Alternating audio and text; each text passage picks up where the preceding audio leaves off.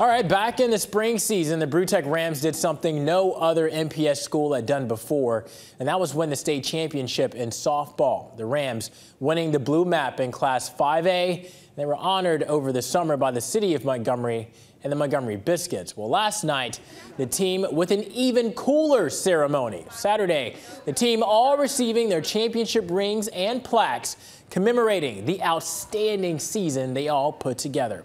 Winning the school's first ever state championship is part of that. Head coach Chris Steiner was one of the ones to speak about the team and her journey with them, coming from college ball to coach high school. And they beat Ardmore in the state title game to capture the crown. So congratulations to the Rams once again.